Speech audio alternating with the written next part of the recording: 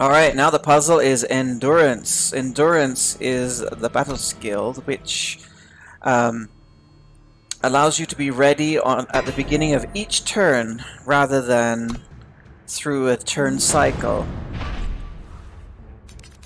So let's look at your, well, we don't really have time to look at your cards just yet. Let's see what's happening here. Holy moly, you're about to get mowed down by units for, you know, these two Lethrai Rangers. So you'd be at -5. You have to stop at least 3 of them, right? I mean, that would seem like the logical choice. You have 6 power. How am I going to play, you know, 3 units? Well, let's have a look at my units. Karmic Guardian. It's an expensive card. It has flying and lifesteal and endurance. You have this 3 cost, where it has Bright Mace Paladin. If you can pump it up, it gets lifesteal. And this mentor gives a student +1/+1. And I've got the Alchemical Blast. Well, if I blast this, the enemy will still be at 1 health. If I blast this, the enemy will still be able to deal me for 6. So, you know, your first instinct might be, okay, well, I'm really low on life.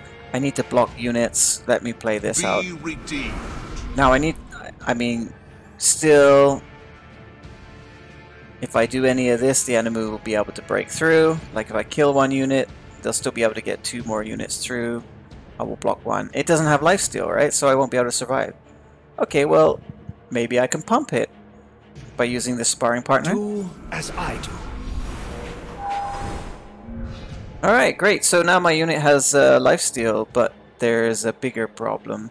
My unit has been exhausted. You can tell by being, you know, the unit is grayed out here. So it will go down like this.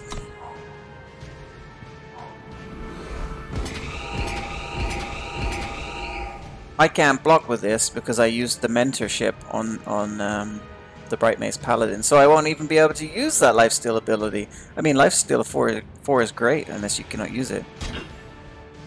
So, you know, I will block this. 6 damage will get through.